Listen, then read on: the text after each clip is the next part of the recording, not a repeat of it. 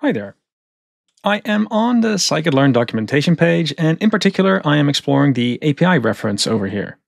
You can see on the left-hand side that there are lots of submodules that I could go ahead and explore, but there is one submodule that I think might deserve a little bit of extra attention. And that is this utils module over here that contains all sorts of utilities that scikit-learn likes to use. Some of these are meant for more internal use, but you could also definitely use some of these tools yourself. Just to explore some of the things in here, there is this function called estimator_HTML repr, and this function can be used to take any scikit-learn estimator and turn that into a nice HTML representation for inside of your Jupyter notebook. There's also a decorator called deprecated that scikit-learn likes to use to indicate when something will be gone in a future version. That's definitely a useful thing to have in a library. But there's one utility in particular that I really want to zoom in on in this video, and that's this one, the checkxy one. The interesting thing about this utility is that most scikit-learn estimators really rely on it. It is a utility that checks the input data as well as the labels before it is handled by a scikit-learn estimator. Different estimators have different assumptions about the data that go in, and it's this utility that can check whether or not those assumptions hold. And there's actually quite a lot happening inside of this function, so let's go and explore it. So let's now explore inside of a Jupyter notebook. Just to get the ball rolling, I figured I might start by making a classification dataset using the makeClassification function inside of scikit-learn. This gives me a dataset to then go ahead and train a model on, and I figured logistic regression would do. And you can see in the base behavior, everything is just smooth sailing. X goes in, Y goes in, and what I get out over here is a trained model. But let's now make a very small change. I am importing NumPy over here, and I'm doing that because that gives me access to this not a number indicator. And what that allows me to do is it allows me to take one point in the array of X and set that to a not available number. And just to highlight that, when I inspect the array, you can actually see the culprit. There's this one value over here that's just missing, so to say. And just for good measure, let's now actually see what happens if I were to retrain a logistic regression with a dataset like this one. It was totally running fine before, but now we can see that there's an error being thrown. And the fact that we're throwing an error here makes sense, but let's take a closer look at the stack trace. Because if we scroll down far enough, then we see the checkxy function. This function can do a lot of checking for a lot of different things, and a typical thing to check for is to ensure that the data that we have doesn't contain missing values. And if we were to scroll down further, you can actually see that that's the case. We can see the proper value error over here that it's being raised, and we also get a hint on how we might be able to fix it. In this particular case, it is telling us that we might be able to use a histogram gradient boosted classifier instead. As we will see in a moment though, this histogram gradient boosted classifier, even though it can deal with missing values, it cannot deal with every data structure that goes in. If you've seen previous videos in this series, then you may be aware that this estimator has an internal mechanism to deal with missing values. That is why if I were to set a missing value, that I can still go ahead and train this model. That will all totally still work just fine.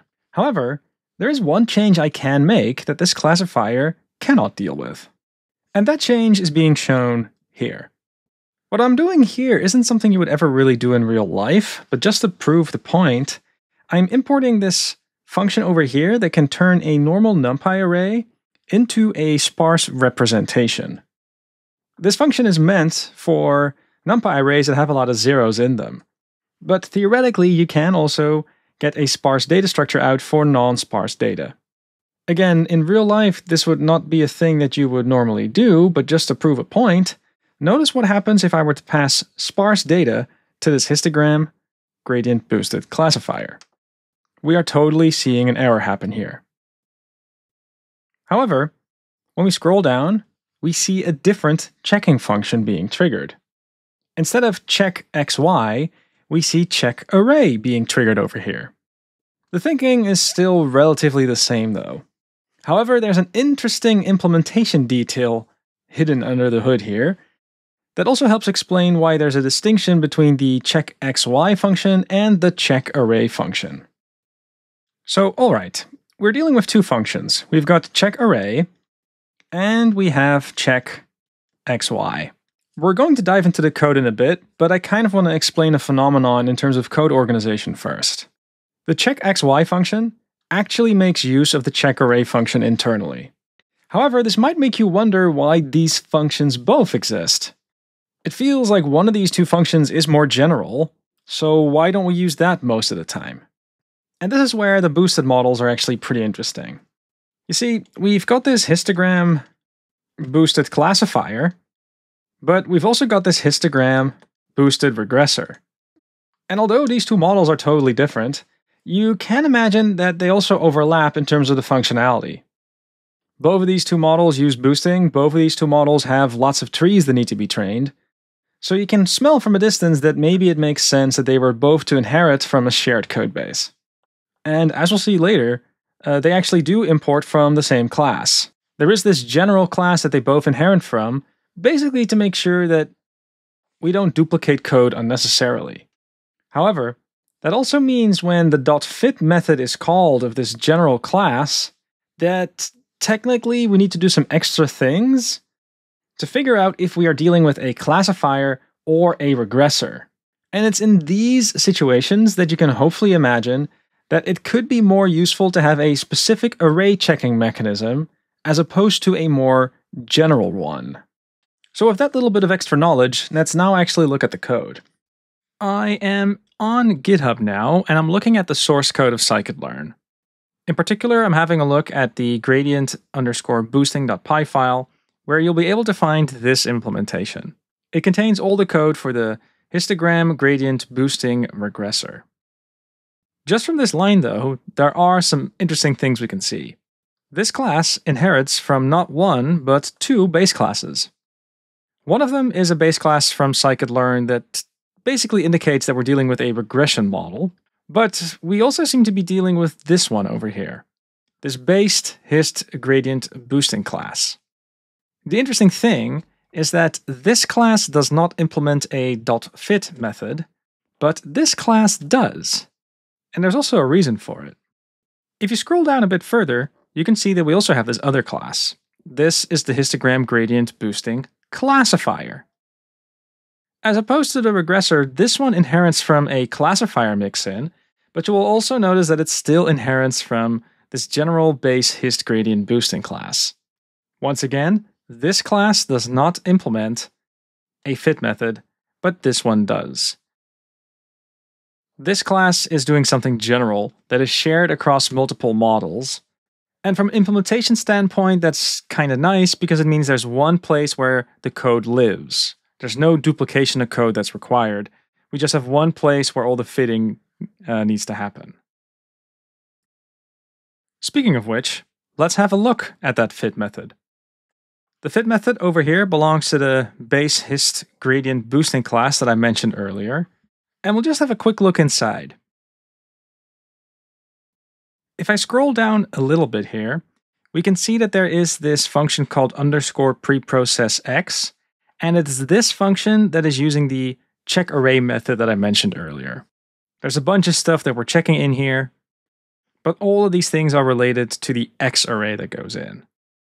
But you'll notice that the Y array over here, that has a separate checking method. And you'll also notice that the checking method doesn't just receive Y, it also receives the estimator that is currently making use of the fit method. Put differently, the self that goes in here, that is going to be able to tell us if we're dealing with a classifier or a regressor. So, to perhaps put it simply, when you look at the scikit-learn codebase, odds are that you'll find this check_x_y function in a lot of places. However, there are these moments, like what we see over here, when we're dealing with a class that technically could be a regressor or a classifier, that you might see some other checking methods instead, and usually you will notice that under the hood they will be using this checkarray function instead. Under the hood, this checkxy call is using this checkarray function, But the main point that I'm trying to drive home here is just how many of these checks scikit-learn is doing on your behalf. And a lot of these checks do find their way into these utilities that are general. That is super nice for the ecosystem because it means that third-party plugins can also use these methods.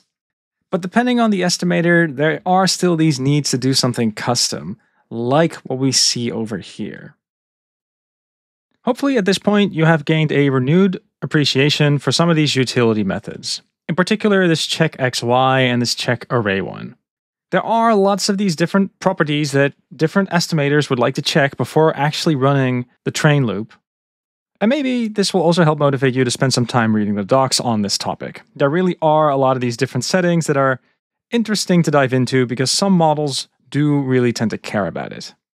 However, as a way to maybe end this video, I figured I might also share a bit of a preview. What you're looking at here are the release notes for scikit-learn 1.6, and there is an enhancement that is going to happen in that check array function.